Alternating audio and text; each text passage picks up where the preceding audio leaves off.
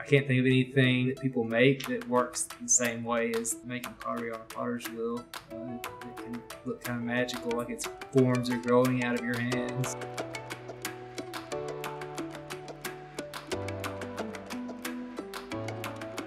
A lot of the students have not seen pottery made before on the potter's wheel, and I've been around it all my life, and I still find it fun to watch. It's for them to see it the first time. I think a lot of them were pretty wowed by that.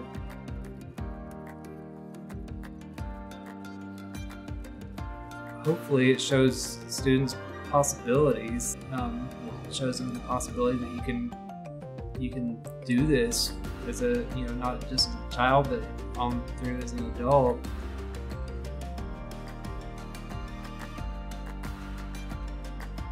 A lot of times I think adults, they're trying to have that playful, childlike experience, go in and learn something and play with clay and get it on them and move it and see what they can do with it. As much as anything, it's about a way for people to express who they are and a way to show your humanity.